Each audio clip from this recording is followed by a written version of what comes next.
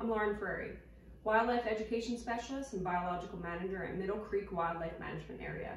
Today, we're going to talk to you about a group of birds called herons and even have you help us participate in a survey on the property involving this group of birds.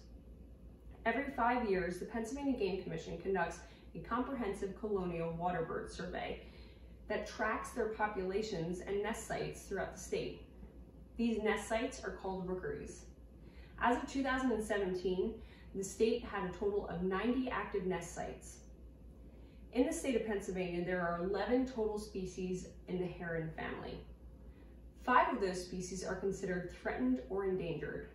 Those species include the yellow and black-crowned night heron, American and least bittern, and the great egret. These species are in decline for a variety of reasons, namely habitat loss and fragmentation, especially in coastal, marsh, and wetland areas. Today we're going to talk to you about a more common species in Pennsylvania called the great blue heron.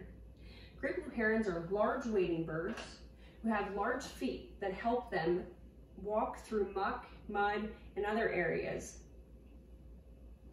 The great blue herons have a large wingspan as well, and if you're wondering what a wingspan is, it's basically from one point of their wing to the other. This is an activity that you can do at your own home and figure out your own wingspan. And all you need is a tape measure. All you need to do is take one end of the tape measure to one side of your arm and have the other, take it to the other side of your hand here so that you're making a T with your arms. From that point, you can see exactly how long your wingspan is. Mine's approximately 63 inches. For comparison, great blue herons have up to a wingspan of 80 inches long. Usually your wingspan is somewhere around your height. Great blue herons have long, sharp bills that they use to help catch and pierce their prey. They eat a variety of critters, including fish, frogs, snakes, insects, and even rodents.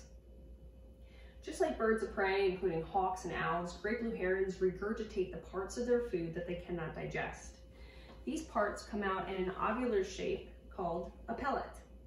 These pellets contain all the undigestible material from fur, bones, and other parts, and we're going to actually show you what's in this one right now.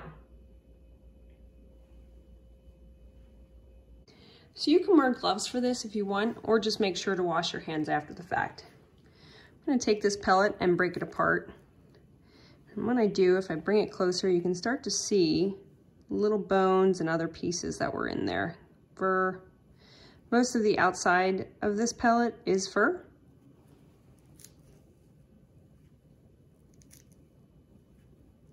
And as you start to pull it apart, you're going to start finding more and more things in there. That right there appears to be a small tooth.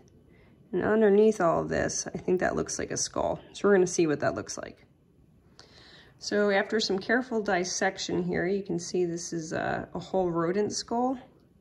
See the teeth in the front here. When you're pulling these pellets apart, you got to be super careful.